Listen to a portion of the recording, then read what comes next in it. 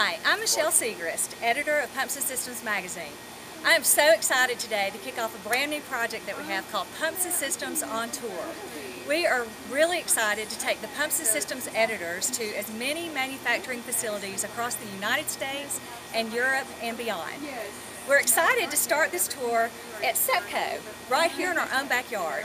SEPCO is located in Alabaster, Alabama, which is a small community just about 30 miles south of Birmingham, which is where Pumps and Systems headquarters is located.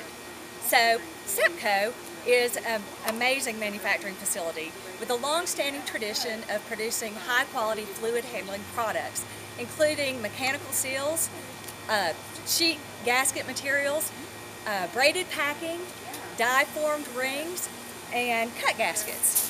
So today we're going to talk to a lot of the SEPCO experts and find out how these products are manufactured and learn a little bit more about the applications for which they're used the most.